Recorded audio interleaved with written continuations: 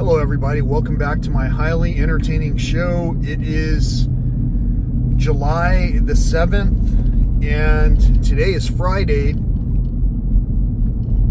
I'm about to go on my hour and 46-minute run.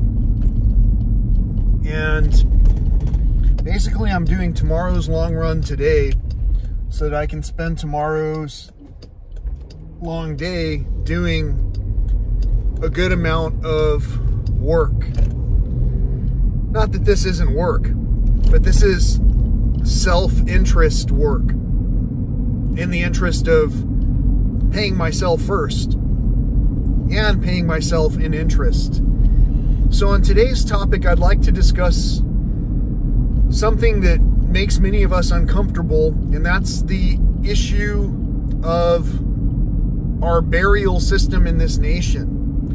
Now, I've heard it said that in Japan and possibly several other areas that are limited in terms of space available for the people, the only option when it comes to our burial services, our final arrangements services, is cremation. Because basically there's no space, you know?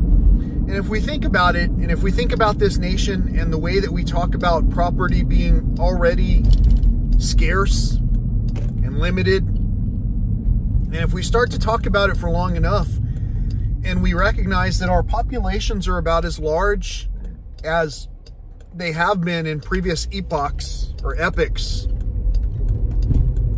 then we'll start to recognize that in order to build more real estate, we might have to build on the graves of others, not unlike what has been done before. In other words, we ourselves might currently be and are almost certainly on someone else's grave. That's just the way of life. Life is that. It's building up, decaying of, and recycling and repurposing of materials. Now, my question is, in this long introduced, well thought out conversational opportunity, my question is, does that make it okay to continue to uphold the previous teachings of our fathers, which include the general practice of pumping a body full of chemicals, toxic chemicals, basically carrying out an embalming process for the wealthy, you know? Because all these things are services, and we're paying for it. And we're not quite paying attention either, because it's been so programmed that we don't have to think about it. This is just the way it has to be for health reasons and so forth. We have to figure out, for whatever reason, we don't have to figure it out. For health reasons, and because of the fact that this is what our nation taught to our fathers, we continue to buy up these services that include, but are not limited to, actually pumping a body full. Think about how large our bodies are, and think about what we're doing to the entire body, and then think about the real estate that it's costing, that some of our wealthy, quote unquote wealthy, some of our well-off people don't really think twice about the way it's been done, because they feel that's just the way it's going to continue to be done until some new system comes into play. Well, how is it that we're going to come up with a new system if we're unable to communicate about these things? So my question is, what do you think about burial? Do you want to you can make your own video. This is a hard topic to sum up in like a sentence or two. However, if you're for the current system in place in the United States, or even globally in terms of how we generally tend to think about what we're supposed to do with our deceased, is this the way to do it or not? Yay or nay? Please leave your information, your response in the comments with a yay or nay.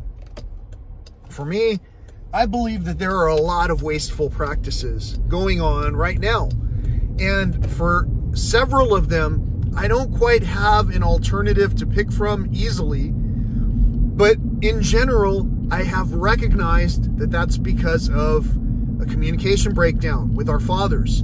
Speaking of, I wonder if any of our fathers, any of my fathers, any of the people who I've looked up to as male role models are able to participate in this conversation. I truly hope so, because you're really the persons who I'm speaking with, and the only reason why I've selected to even call out a gender or a role model specifically is because that's also something that was a construct of our fathers. We have ideals that are fast evolving. Let's say, for an example, with regard to gender, we don't really know what it is that we're setting loose, but we know that we want to hold so firmly onto these other values, like whether or not we embalm somebody prior to burial. We want to hold on to so many of these different aspects so much that we just don't even bother to acknowledge the conversation in the room. You know, a lot of people are worried about the elephant in the room. Don't worry. The elephants are hardly going to be able to survive either with our continued marching towards inaction. Until we actually start putting the actions to the words, until we start putting the proverbial money where our mouths are, we're going to have some trouble. We're going to continue to have trouble. And the trouble with not planning for having trouble also lends to a Murphy's Law type situation. If we don't plan for these difficult times, we're going to be cutting things so close, so thin, that we're going to encounter circumstances that we weren't quite expecting. When was the last time that you had a near ambush attack by a wild animal that was thinking about consuming you? If you haven't been out into these places of wilderness, you might never ever see the activity that's happening between wildlife and what dominant wildlife can do to nearly helpless wildlife.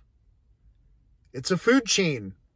We are living in a ginormous food chain on someone else's graves. And for whatever reason, in this era of civility, we have the hardest time having the most basic conversations with the people even who we think that we are able to associate with. People who would theoretically know us the best. They don't really know us.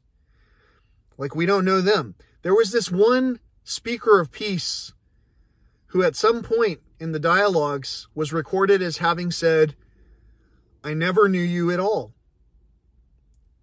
And that's basically the way that we might look at one another when we find out that someone's views are just slightly different.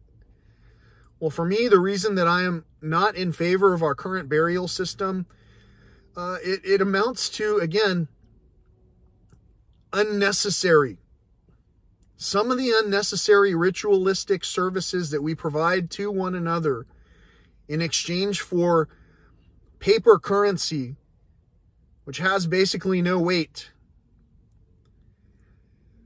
is just not quite the way it's supposed to be. It's a very close representation, but it doesn't factor in unnecessary expenditures. And it doesn't factor in that some of the things that we've covered up were never allowed to be revealed because of, again, the teachings of our fathers. So for everyone who understands what I'm talking about, again, I hope that you left a comment in the comments area. I hope that you've brought your families together so that we could have these talks in person and so that we could talk about what comes next. Because in today's nation, the leaders are few and far between, and the ones that are in place don't even really care when you bring to them any kind of situation. For an example, a near ambush attack in a national park, which was ironically followed up within that very span of time, like about probably 1 week or so, with an actual ambush attack that was successful. It was in a different area.